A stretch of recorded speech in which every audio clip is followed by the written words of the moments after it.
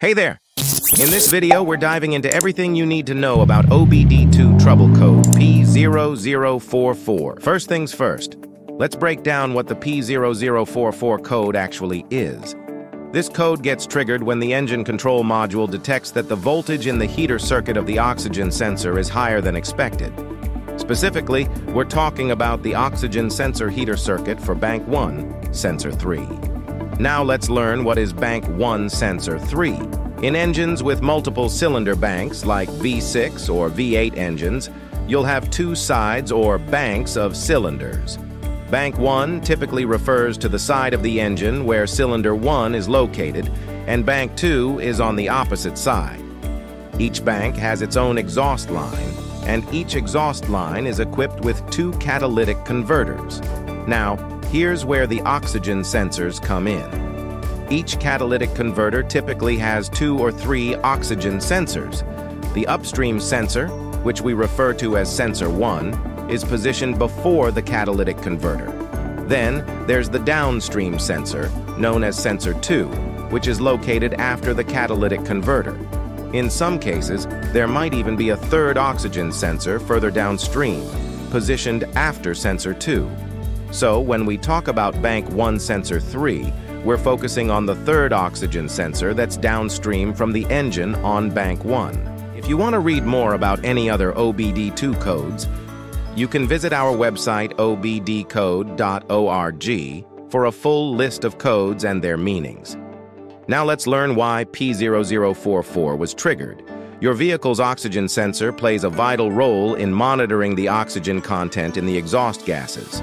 It sends this data to the ECU, which then uses it to maintain the optimal air-fuel ratio.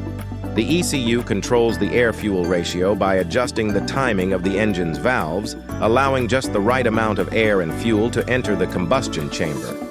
But here's the thing. An oxygen sensor won't function correctly until it's heated to a certain temperature, around 600 degrees Fahrenheit for conventional sensors. That's where the heater circuit comes in.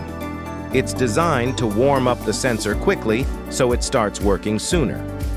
The ECU regularly checks the heater circuit in the oxygen sensor to ensure it's functioning correctly. If it finds that the voltage in the heater circuit for Bank 1, Sensor 3, is higher than expected, it will trigger the P0044 code. Now that we know what P0044 means, let's find out how to fix it. Troubleshooting P0044 involves several steps, and we'll discuss each one in detail. Let's get started. Before diving into specific repairs, perform an OBD2 scanner reset to clear the codes. Sometimes these codes pop up due to recent maintenance work and can resolve themselves after a reset. To reset the error codes, use an OBD2 scanner. You can find the best OBD2 scanner using the link in the description below. Simply connect the scanner to your vehicle, follow the instructions to clear the trouble codes, and see if the P0044 code reappears. Step 1. Start by visually inspecting the heated oxygen sensor. Carefully examine the sensor itself, along with the wiring and connectors.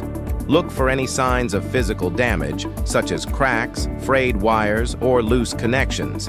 If the HO2 sensor appears to be damaged, it's best to replace it. Make sure to get the correct sensor for your car's make and model. You can find the right oxygen sensor through the link in the description below. Step 2. Check for a blown fuse and broken wires. First, locate your car's fuse box. You'll need to find the specific fuse that controls the oxygen sensor heater circuit. To do that, check the diagram on the back of the fuse box cover.